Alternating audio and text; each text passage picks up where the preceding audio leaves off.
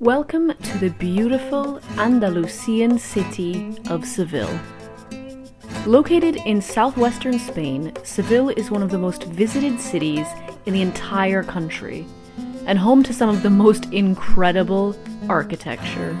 Seville is where to head for exquisite food, flamenco music and dancing, and historical sites that date back to Roman times. In today's video, we're going to explore all of the best things to do in Seville. One of my absolute favorite places in all of Seville, and a place that you should not miss, is Plaza España.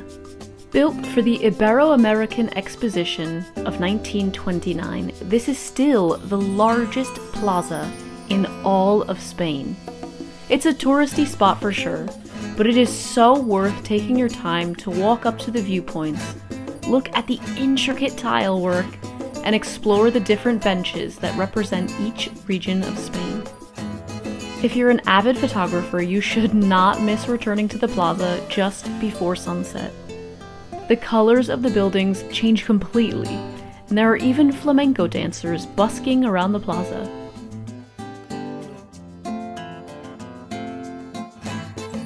Close to Plaza España is another plaza that's worth wandering around, Plaza de América. Here you'll find the Archaeology Museum, the Folk Art Museum, and the stunning Royal Pavilion with Mudéjar architecture. Today's video is sponsored by NordVPN. I have been using Nord for over 2 years.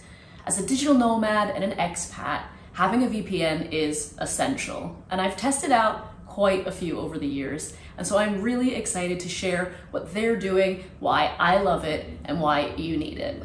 Nord are offering 4 months free if you sign up for a 2-year contract if you go to nordvpn.com/eternalexpat. Living abroad, traveling around the world is magical, but have you ever tried to watch your favorite show from back home, or gone to a website where you need to fill something out for your taxes or something like that, and you just can't get on the website? You are restricted. A VPN can help you access these websites, watch your favorite shows, make sure you're not missing out on any important documents that need to be filed. And with NordVPN, you can access over 60 different countries. And while it's great to be able to keep up with your favorite shows, the real reason that you want to have a VPN is to protect your data, to protect yourself when you're sitting in a public cafe, at a co-working space, on an airplane or an airport, or the dreaded Flixbus. And the great thing about NordVPN is that it won't slow you down. If you've used VPNs in the past and you've had to do things like I have, upload videos, download photos, any kind of heavy Wi-Fi that maybe would be slow anyway, a VPN can make it even slower, but not with NordVPN. It is one of the fastest out there, and I have never even noticed a difference when I use it at a public cafe or a co-working space. Absolutely do not miss out on the chance to get 4 extra months free on a 2-year plan when you sign up at nordvpn.com/eternalexpat. Now, let's get back to Sevilla. For even more incredible architecture and history, you cannot miss a trip to the Royal Alcázar. This is without a doubt one of the best things to do in Seville. And thanks to how busy it can be in the summer months, you will definitely want to make sure that you have pre-booked your tickets online in advance. Inside the palace, which is still a home to the Spanish royal family when they are visiting Seville, you'll find architecture from the Romans, the Moors, and the Spanish royal family. Be sure to grab at least one audio guide for the group if you're self-touring the palace. Alternatively, visit with a tour to really learn more about this wonderful place. Whichever option you choose, be sure to stay behind and explore the royal gardens for a little while. It's a peaceful and magical place to spend some time. Give yourself at least an hour and a half, if not 2 hours, to explore this entire site. As you exit the palace, you'll walk through the Patio de Banderas and back out into the main plaza of Seville. I really recommend only visiting one of these large sites per day while you're in Seville. It can start to merge together if you try to pack too many tourist attractions into one day, and you'll be exhausted by the end, especially if you're visiting during the warmer months. Seville is incredibly hot in late spring and throughout the entire summer. I suggest spending the rest of the day strolling through somewhere like the Triana neighborhood, where you can visit the local market, walk along the cobbled streets, look at the beautiful tiles that used to be made in this very neighborhood, and sit at an outdoor cafe to relax with some tapas.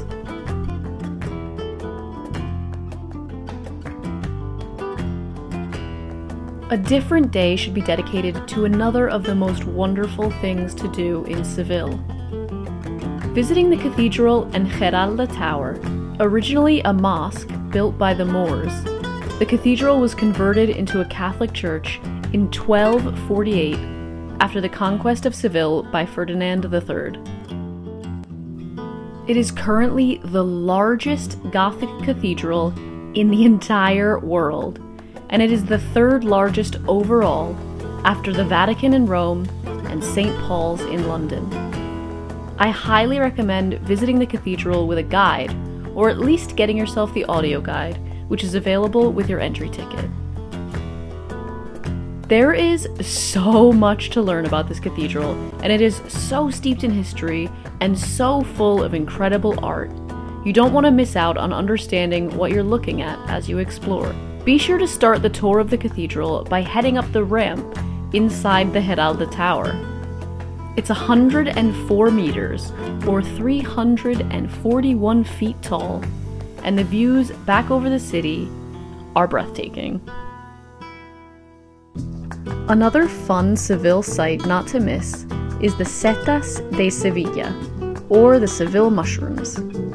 Beneath this wooden structure, you'll find a nice indoor market. Head down even lower, and you'll be able to spot some Roman ruins. For a fee, you can wander through the ruins. For fun photos, walk up the steps to stand just beneath the setas, where there is an I Heart Sevilla sign.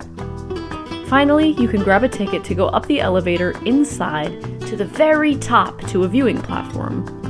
The setas look great both by day and at night when they are all lit up. To get a peek inside the lives of the elite of Sevilla's past, head inside the places like Palacio de las Dueñas, or my personal favorite, Casa de Pilatos.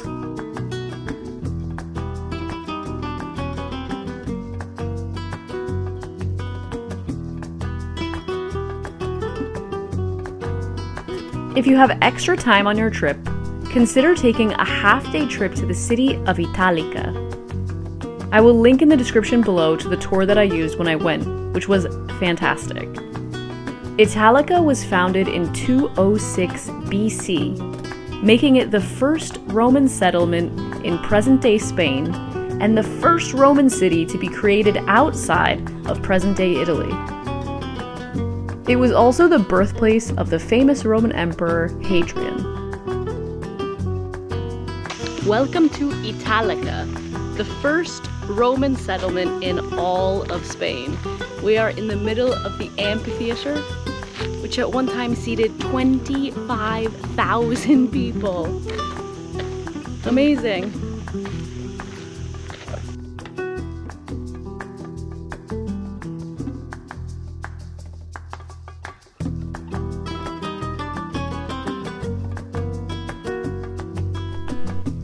Of course, you can't come to Seville and not sample the incredible local cuisine. Some of the traditional dishes that you'll see on menus all over the city include spinach with chickpeas, pig's cheek, pork stew in a sandwich, pork loin with whiskey sauce, and orange wine.